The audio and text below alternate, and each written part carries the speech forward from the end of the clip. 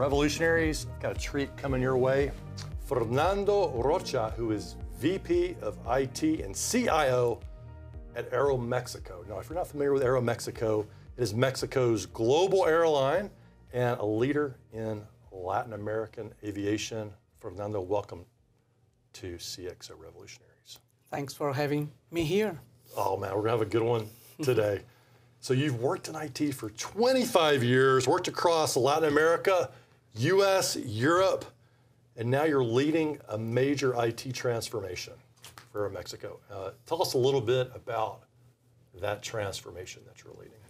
Yeah, I think it's a huge journey to evolve the company and bring much more experiences to our customers. So it's about a lot of effort in improve our technology, but mostly improve the service and the experience that we provide to our customers. So it's an interesting, long journey. It's a lot of work, but super exciting. So I noticed that this IT transformation's really been out there in terms of in the media. Forbes is featured in Forbes, and you said that IT transformation is a long and hard journey, and it's not about technology, ultimately, it's about people. That's right, that's right. I think it's easy to think that you can change technology or acquire a new application or any solution and think that you are transforming, but it is not true. So the real challenge is about help the team, the company, think different. It's about changing the culture. It's about evolving the people, but also the organization as a whole. So it's a huge challenge, and it's exciting. That's why it's very exciting, because learn a new technology is very easy, but help the people to evolve themselves, it's more challenging. Yeah, a lot of people think probably when they're tuning into this interview, all right, here's an interview with a CIO. Mm-hmm. We're going to talk about just the technology. And here you are, so it's talking about the people side. That's right. So what's your advice for leaders who want to, like they need to have a IT transformation inside their organization, but they're running into resistance and they're running into people not want to change their ways? Yeah, I think it's important to surround yourself with people that want to evolve, want to learn, that feel that they want to build something different, build something new. So I would say the advice is don't bring people around you that has large experience or knows about technology, but bring people that want to learn something new, that want to build something new. So is this something that you're looking to identify in the, like you're rebuilding a team, or how are you developing or instilling that mindset in the people that are already there? Yeah, it's not necessarily changing the people, but it's thinking different. It's thinking about what we are going to learn today and what we want to learn together collectively. So for instance, this year, we've been learning so many things. I remember when I came for the first time at the reInvent, and I came here to learn about AWS, and we had this strategy already, but we are just learning. And then I was totally scared, totally. Tell me more. Why were you Yes, scared? exactly, because it was so many things happening, so many services, technologies, and I said, oh my God, this is huge. I mean, it's I don't know how bring this huge Where do we start? universe to the company. So it was really scary. Believe me, it was totally scary. And I remember when I arrived back to the office, and I shared my scariness with people. I said, hey, I'm scared, because there's so many things, new things we don't know. It's scary when there are a lot of things you don't know. And I could share this feelings to everybody, and now everybody's scared as much as me. So that was a good thing, because we said, hey, what we're going to do about it? So then we've been building this journey together.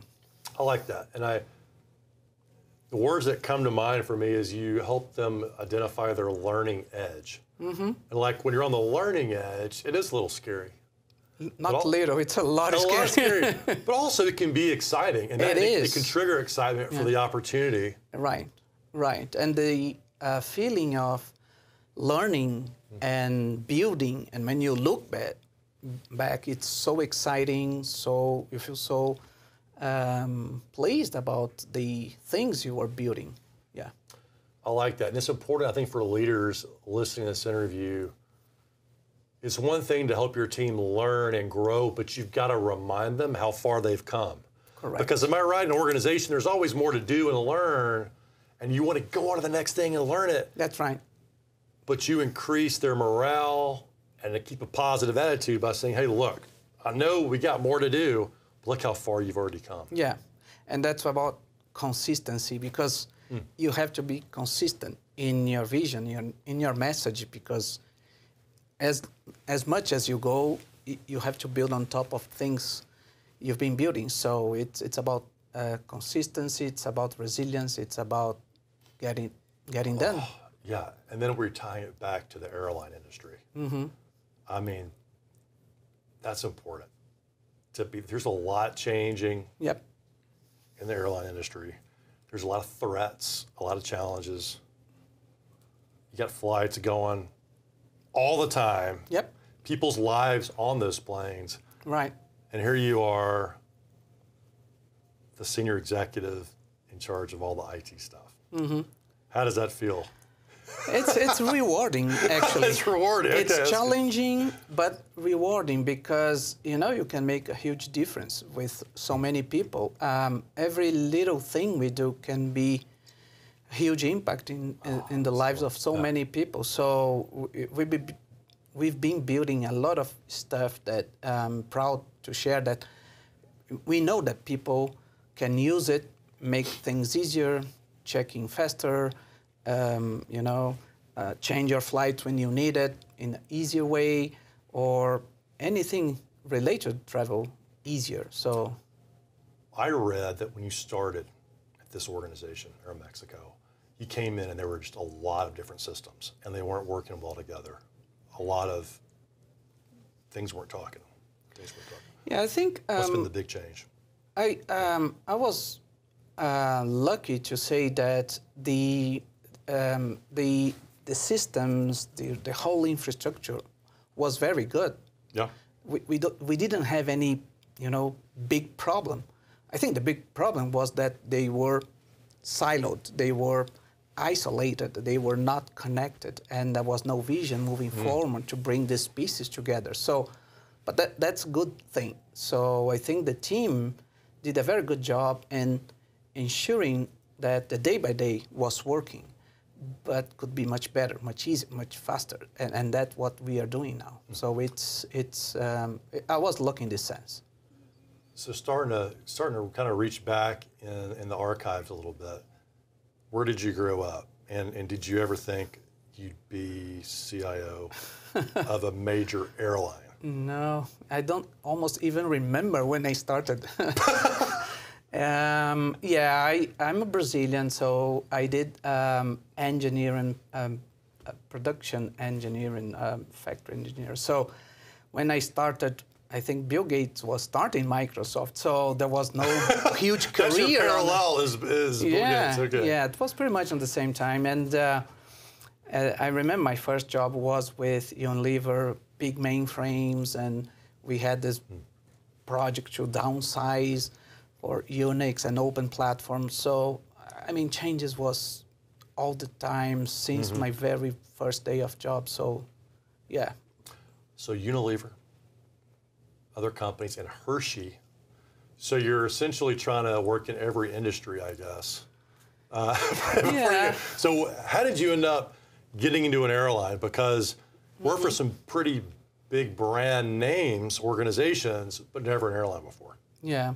Again, I think I was very lucky to be almost 20 years with Unilever. It's an excellent company. So this CPG industry is very sophisticated from IT perspective.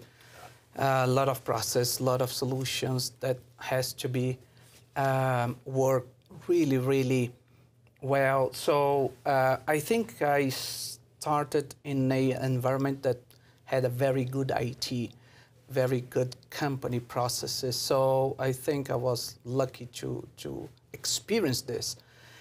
So about moving to the airline, I was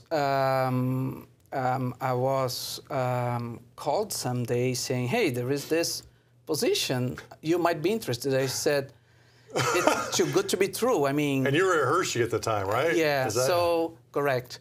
So wait, I said... to airplanes. I always had a very good connection with Mexico, so I lived twice in Mexico. Now my wife is Mexican, so when they called, I said, no, it's interesting. So I said, I might go, but let's see how it goes. And it was easy, the process of identifying myself with the company, with the people I talked.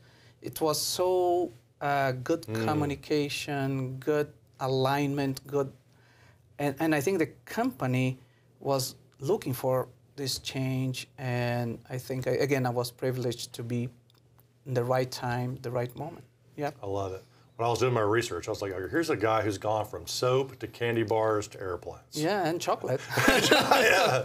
And lots of chocolate. Really, I miss this, a lot of chocolate. Did you get a lot of free chocolate? At the meeting rooms, you have bowls of chocolates everywhere. All right, so I'm going to put you on the hot seat. Mexican chocolate versus U.S. chocolate. Okay. I think all chocolates are very good. Those are very politically apropos. I love chocolates all the time. Have you had the Mexican chocolate-covered grasshoppers or crickets? Yes. You have? What do they call them? Well, I did once, but that's my not favorite. Okay, that wasn't it. No. Too much crunch? It was salty crickets, not chocolate. I forgot what they call them. Do you know the name of the chocolate? Chapulines? Chapulines. Yeah. So good. They have spicy Mexican chocolate. I love that stuff. Yeah, that's nice. For me, that's one of my favorites. No offense to Hershey. All right, so we kind of walked through your early career there, and what's the bit of advice that you would give your younger self, or what would you have tried differently? Yeah, I think it's about never quit in what you want. So visualize what you want to be and work hard, and you'll get there. So that nothing is impossible. I think that's I think I've learned this in life. Anything is possible. I remember during my career discussing situations where, now this is not possible. It's too expensive or too complex. No, it might be not easy to get there, but it's always possible. So just to have that fortitude to continue in your career, even when the challenges are big. Yeah. Was this something that was instilled in you at a young age? Well, I guess you're looking back, so you would recommend it. When for you did it really trigger that this is a key trait for success? Yeah, I think I always was curious about learning. Again, when I was perhaps 14-year-old, I was reading, Microsoft Basic and learning computing. Okay. All right. At that age, in a time that there was no computer available. I remember I said, Dad, I want a computer. And what is computer? I mean, what are you talking about? It was not available. I mean, there was this big mainframes, but no personal computer at that time. It was before PCs. Actually, my first computer was a TRS-80.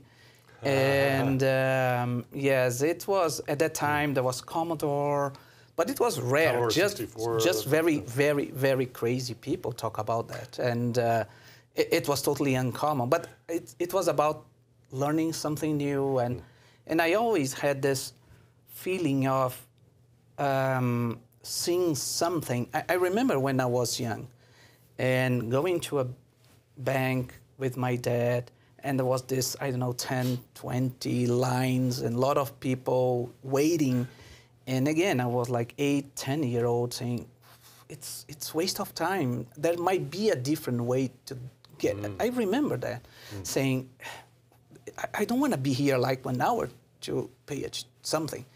And so I think that curious about learning something and technology and do things better was always in my DNA since very young.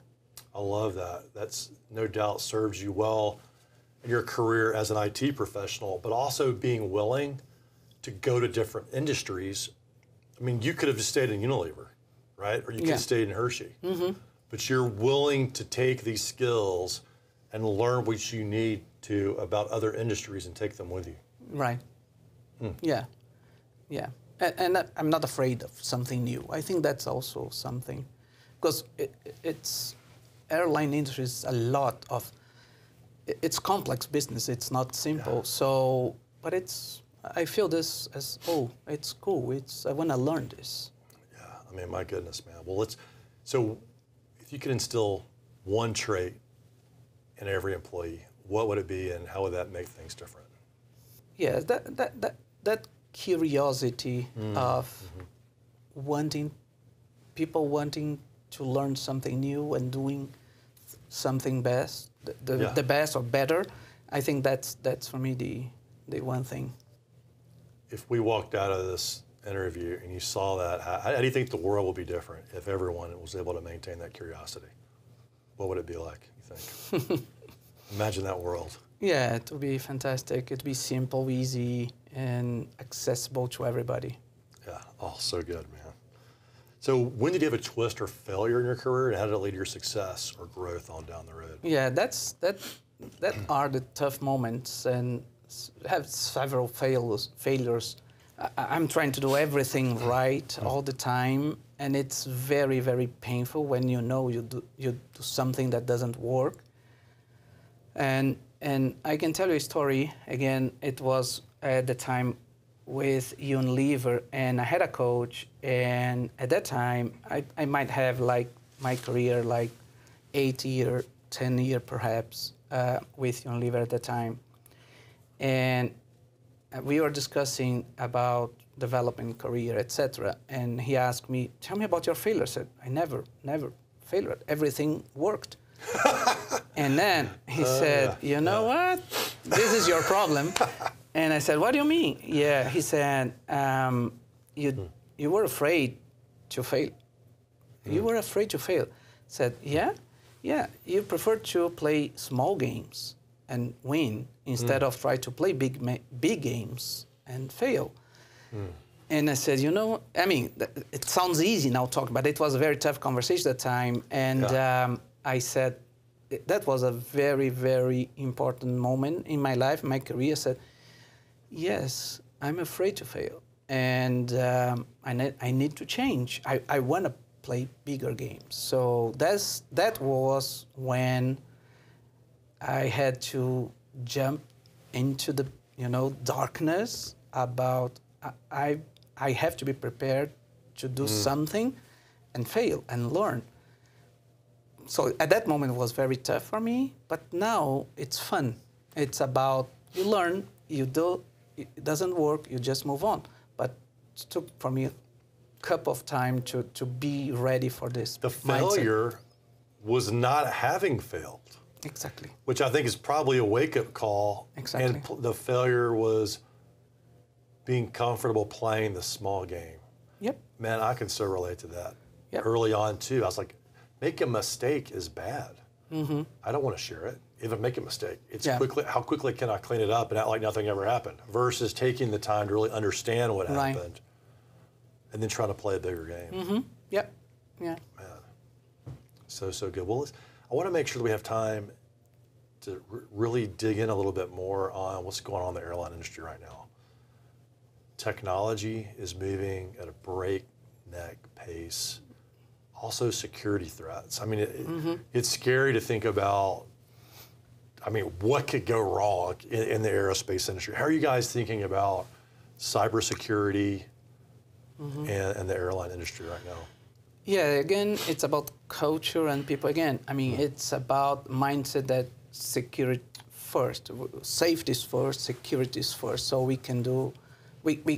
cannot do anything without thinking security first. So everything we do has to be security first for everybody all the time. So it's build this mindset and keep it consistently talking, learning, and having some failures, but saying, hey, I learned this, let's improve this, and let's improve that.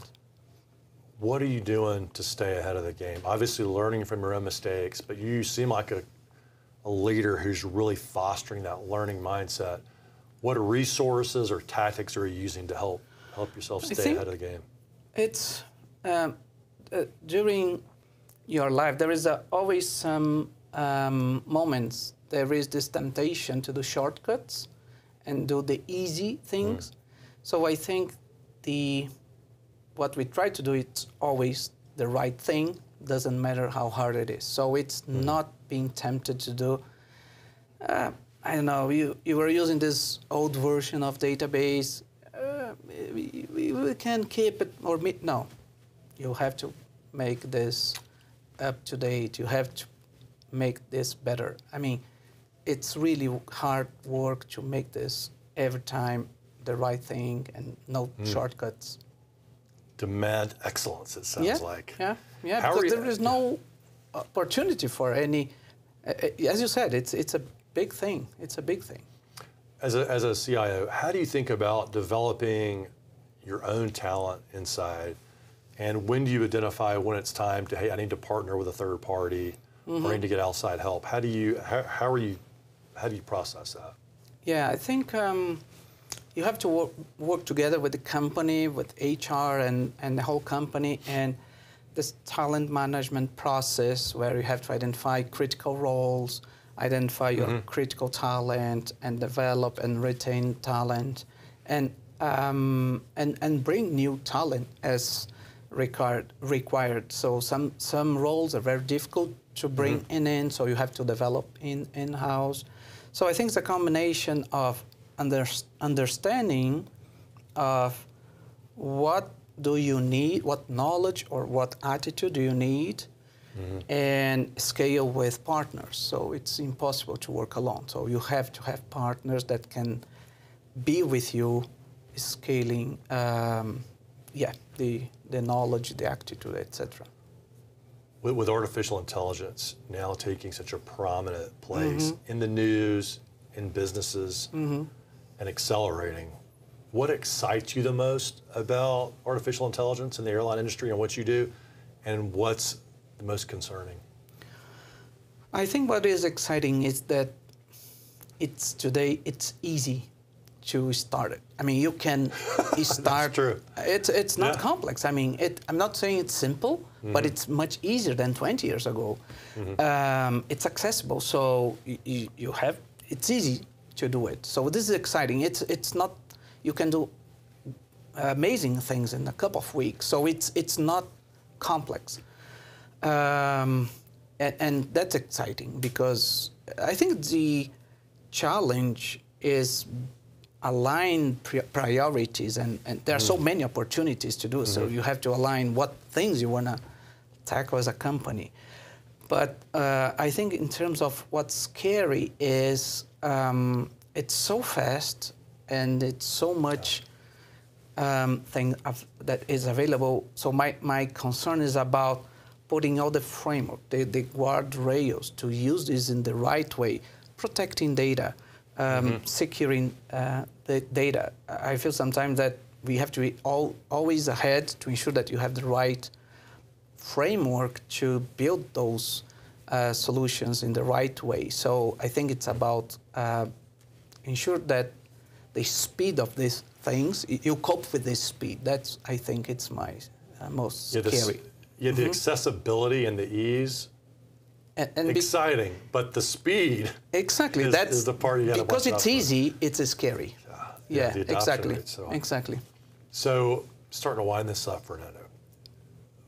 One day, when you leave Aeromexico, what do you hope your leadership legacy will be? You always want let some legacy. I think what I want to, it's not about any solution or capability. So it's about having a strong IT team that can continue to build those solutions in the right way. So it's ensure that this mindset continues. A good reminder for all of us that our legacy is ultimately left through people. Yes. Not the things that we create, but the people we influence. Yeah. It's always about people. Yeah. And so just building on that, what's your parting thought for our audience today? Yes, it's about people. It's about understanding and collaborating, because I think the exciting thing is that I love to be in a room with people that are much more smart than you. That makes me exciting, because you are learning. Because again, it's about learning. It's about doing something new. So yes, that's the message. I want to be in a room with people that's smarter than me. Well, hopefully you felt that way today. I don't know, hopefully. Absolutely. I learned a lot from you. Fernando, thanks for coming on CXO Revolutionaries, my friend. Thank you. Thank you, Ben.